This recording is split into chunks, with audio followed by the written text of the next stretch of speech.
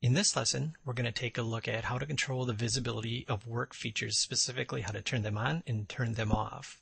The easiest way is in the graphics window, just move your cursor over one of the edges, then click Visibility from the menu. You see it works for work axes as well as work planes. Let me undo that, bring both of those back. I can also go in the browser, right click. Here, let's bring that browser to the top so we can see it a little bit better. Move my cursor back over that, right click and visibility, turn that off. Again, so if there's a whole bunch of these I want to turn on and off, I could hold down the control key, select them as well. But that's pretty much the same process.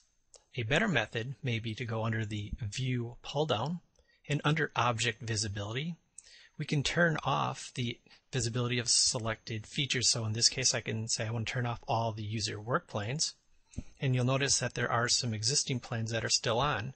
Well, in this case, if I expand the origin folder, these are the origin planes. So let me undo that, bring them all back. And again, go under the View pull down, and under Object Visibility, I could just turn off the origin planes if I wanted to. Again, I'll undo that.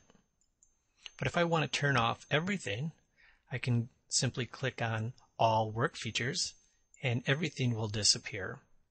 Now, just the opposite is true. If I want to turn back on a certain set, again, go under the View, Object Visibility, and in this case, let's just turn on our user work axes, and you'll see that both my work axes are now visible.